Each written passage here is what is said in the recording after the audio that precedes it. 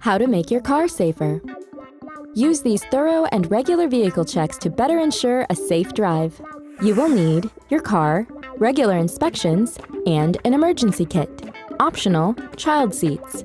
Step 1. Check oil, brake, and all other fluid levels.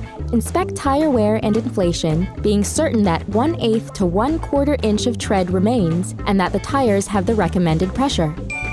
Few consumers know that there is a dealer-coded date on tires. Check yours and don't drive on them if they are over 6 years old.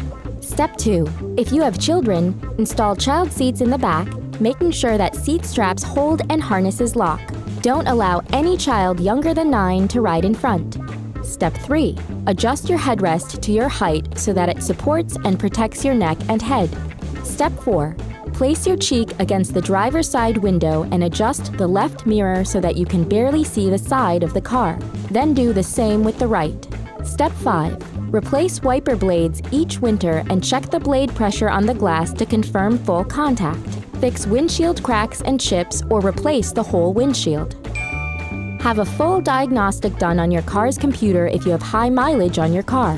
Step 6. Confirm that all lights, especially the brake lights, are working. Install brighter headlamps if yours are fading and clean the lamp covers. Step 7. Carry an emergency kit in the trunk.